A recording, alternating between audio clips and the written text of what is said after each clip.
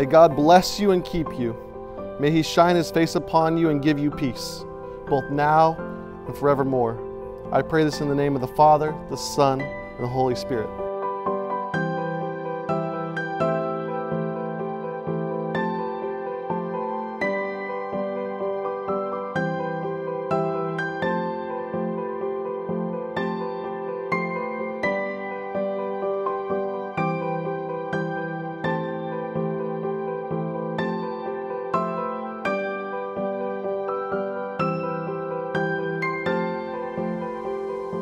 God's love is not dependent on our own beauty or goodness.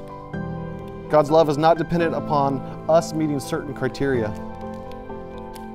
God's love is free and unconditional. In spite of who we are, He loves us. This is the kind of love that you, Rowen and Haylie, have been called upon to pledge today, to display through the rest of your lives together. An unconditional commitment to love an imperfect person.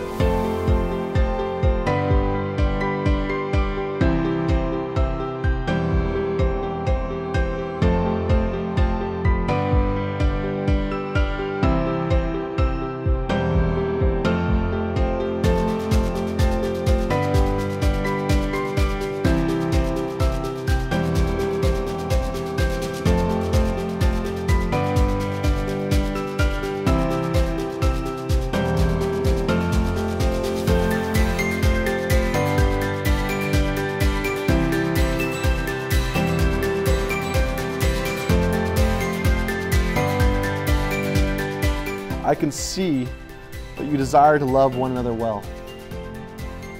You're both teachable and willing to change for the sake of the other. I encourage you to remind each other that you are loved by God. Pray for each other. Not that God changes them, but that He changes your own heart.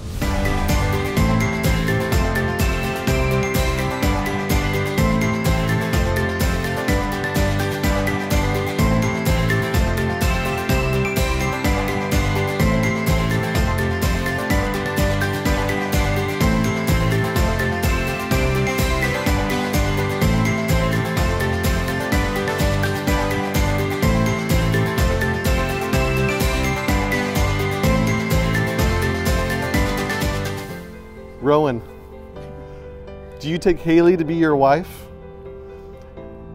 And in the presence of these witnesses, do you vow that you will do everything in your power, with God's help, to make your love for Haylie a growing part of your life? And do you promise to forsake all others, keeping only to her, so long as you both shall live? If so, say I do. I do. And Haylie, do you take Rowen to be your husband? And in the presence of all these witnesses, do you vow that you will do everything in your power, with God's help, to make your love for Rowen a growing part of your life, and keep only to Him as long as you both shall live? If so, say I do. I do. By the power vested in me as a minister of the gospel, and by the authority of the laws in this state, it is my privilege to pronounce you husband and wife. Rowen, you may kiss your bride.